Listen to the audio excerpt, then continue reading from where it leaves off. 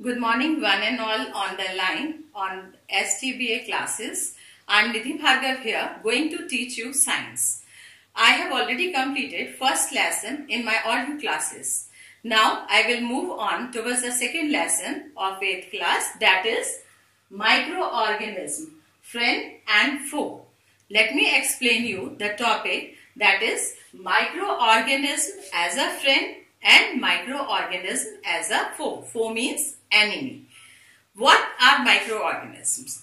All the living organisms which cannot be seen with the naked eye and which can only be observed under the microscope are called microorganisms.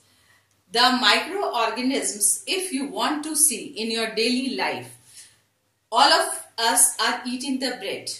The upper bread and the lower bread usually we are not eating.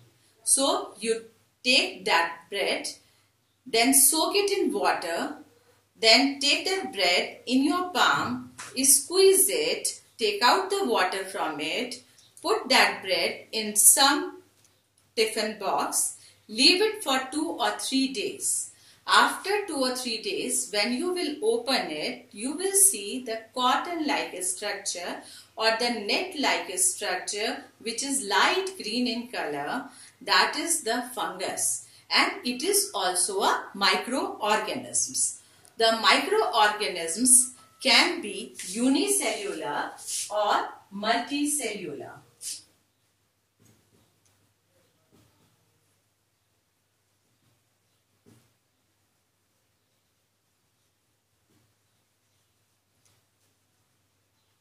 Unicellular means single-celled and multicellular means they consist of many cells. The scientist who has studied about the microorganisms was A.V. Leeuwenhoek. In the year 1674, he has studied about it. The people who study about the microorganisms are called the microbiologists.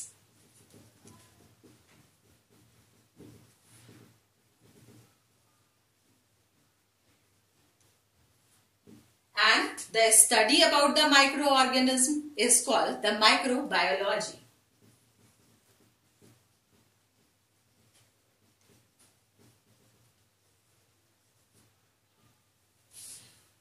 Now the question arises, where do the microorganisms live? They live all around us. They are in the environment and they can live alone, they can live in the groups. The group of the microorganisms, we call them as colonies.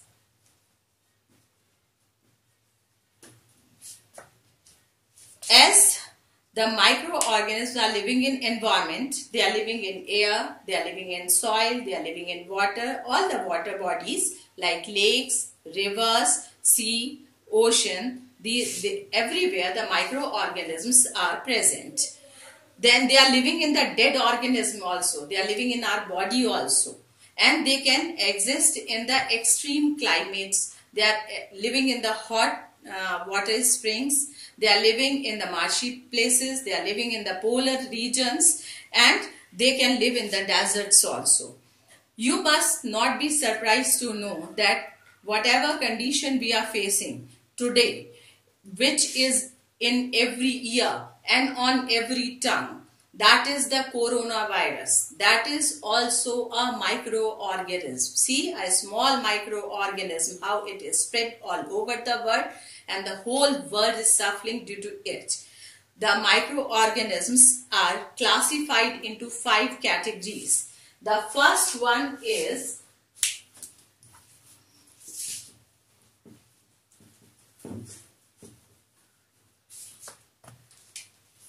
bacteria,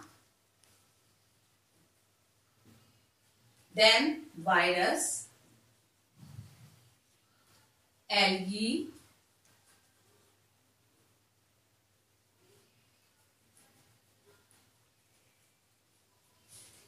then fungi. Some people used to call it fungi or protozoans.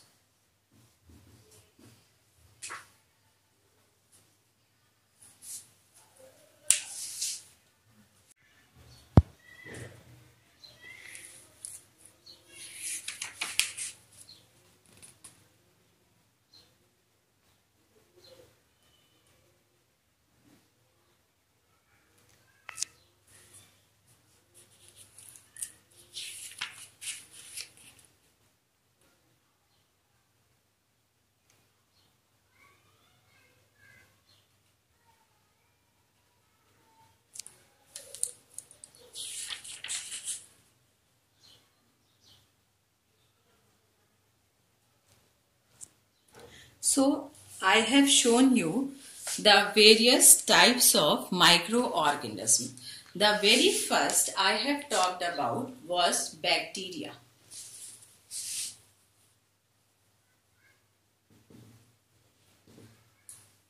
These are the smallest living organisms which are present in the atmosphere. They can be aerobic and anaerobic.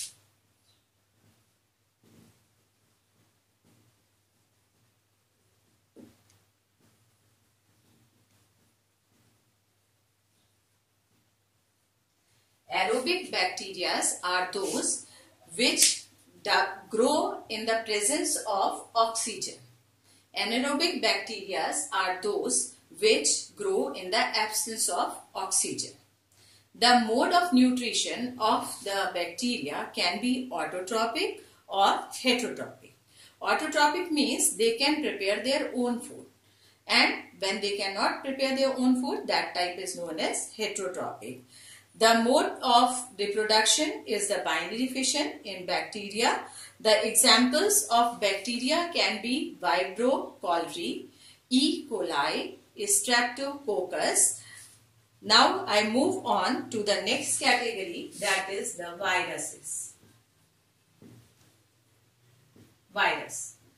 When I talk about the virus is the virus means itself the poisonous liquid, and it is the smallest microorganisms. They are acellular. Acellular means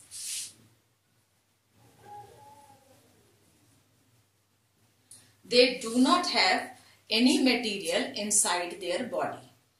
They can live, they are themselves the non-living, but when they enter into the living body, then they start taking the food from that body and they start reproducing, and then they start dividing into many cells. The very common example of viruses are the present virus, that is the coronavirus, HIV virus, polio virus, etc. Next is the category which is algae.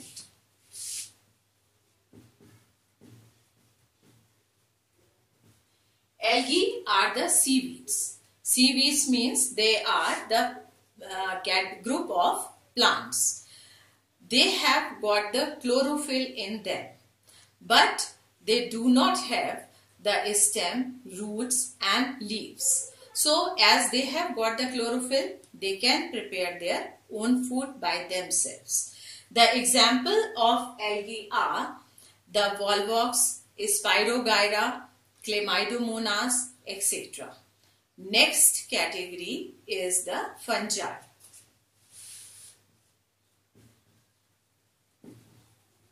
Or the fungi. Fungi are grouped as the adverse group, different group of the organisms, and they do not have the chlorophyll in them. They lack the chlorophyll. That means they cannot prepare their own food. They live in the damp places, in the moist places, in the dark rooms, and they feed on the dead things. The dead organisms they feed on, and they can be unicellular, they can be multicellular.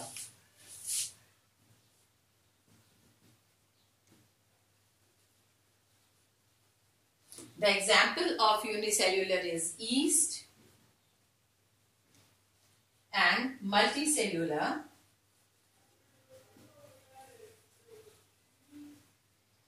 is, example is, we can take the example of mushrooms.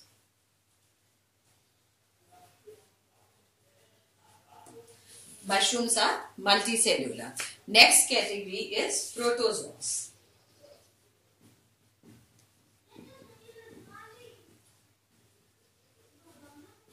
Protozoans are the different category. It is the first animal surviving, and they are unicellular organisms, microorganisms. They involve in a separate kingdom called Protista.